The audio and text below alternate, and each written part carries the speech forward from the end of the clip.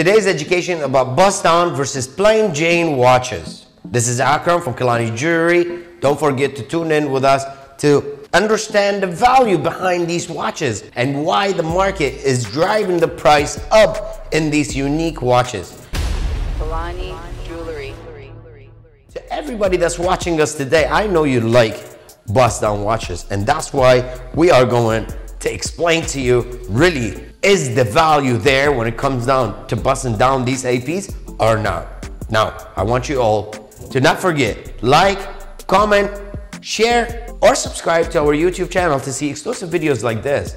So this plain AP was bought brand new and ready to be bust down completely with VVS DEF in color.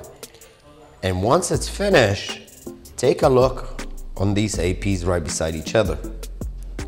You see the bust down completely taking shape, completely outstanding. Why is it outstanding? Because the setting is perfect. This is what you need when you're looking for a bust down watch. You don't want to buy a watch that has shitty stones or low quality in diamonds or bad engraving. When it comes down to setting, many of the jewelers really don't have no recognitions to the setting or understanding on how the setting gets done. All they know, buy a plain watch, go to the diamond setter and ask him to bust it down. Now you've seen the difference on the plain Jane AP. It's worth $22,000 in the market at the AP store.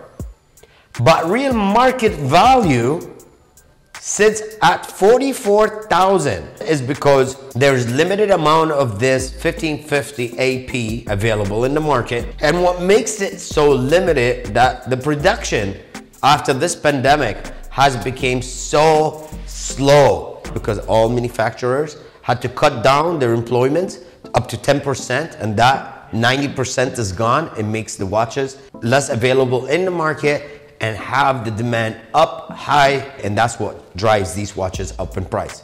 Some people say, you know, when I'm gonna buy a bust down watch, I'm gonna buy a factory diamond set watch. Okay, no problem. A factory diamond setting on a watch is boring to me. Why? The new generation of bust down watches looking for extreme shine, extreme water, a lot of diamonds, less stainless steel or less gold or less plain surfaces. Many people say, I don't want to buy a bust down watch by a random jeweler, which is okay. I understand you. A lot of people say, you know, I want a factory diamond set. I understand you too. You want to make sure you want to get the right watch with the right values. Why? Because when you say you want to have a factory setting or a factory diamond setting, it's because you want to ensure the quality of the diamonds are VVS, excellent cut, higher in color, which is DEF. And you want to assure that the person that did setting on this watch did it right. So the value of your money is not going to be a waste. So when you go to factory, you make sure that your watch is done correctly and there won't be any problems in the future. Take a look on this presidential Rolex versus the AP factory setting by the companies themselves. They look incredible. I have nothing to say against that, but it's classic. It is old. But look at the Sky Dweller done by us with the VVS DEF in color. This bezel will definitely hit, will have more attraction, will bring you more noise, and will have more people look at you and ask you, where did you get this bust down watch? You have to be an engineer, not just a diamond setter when it comes down to watches. These watches have values to them. So when you pick in a plain watch like this plain Jane blue face 36mm we have right here for you. This plain watch is worth $10,000. This $10,000 on plain Jane is never gonna go nowhere. It's always gonna be $10,000 because the watch is available in the market for $10,000. The only thing that makes it look unique is the blue face. But plain Jane like this doesn't have so much attraction. The only attraction you have when you have a plain Jane watch like this on your wrist, it's a Rolex. Look at this Cartier and look at this bust down Rolex. These watches, what you see available in the market, this is what I call big flash, low cash. Low cash, why? Because you are going to spend your money on a bust down Rolex, Cartier, or AP, and you're already looking to save money, that's when you fall in the trap and you create yourself a problem. This issue becomes the setter will have no knowledge on how to save you money, but creating spaces and damaging all these diamonds, because setting on stainless steel is the toughest thing for anyone to do. Look at this Torano Max VVS DEF. First, taking the look of this front face. Tell me if you see a difference or not. If you do see a difference, I want you to like, comment, or share this content right now for other people to actually recognize the difference between buzz down watches versus plain. And do both, keep the value. Let's get into plain watches.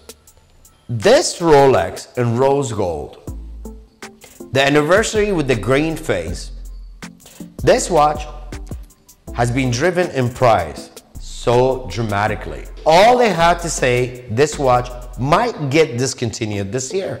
And the watch price basically went up 50% more than the real value in the market. Is why? Because Rolex has a name. They know what the market wants and they know how to limit their watches.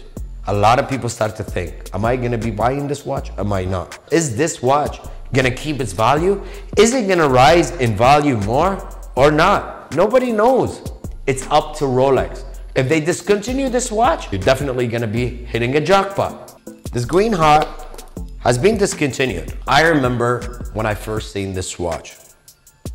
About 8 years ago, and it was selling for around $8,000.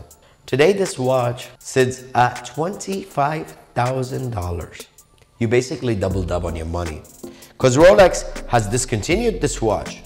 The whole moral of this video is to let you know, does buzz down watches keep its value? Yes. Buzz down watches, if they're done right, set with the best quality diamonds, they definitely going to rise in value. This is Akram from Kilani Jewellery, Torano Max. Don't forget to like, comment, share, or subscribe to our video for other people to find us.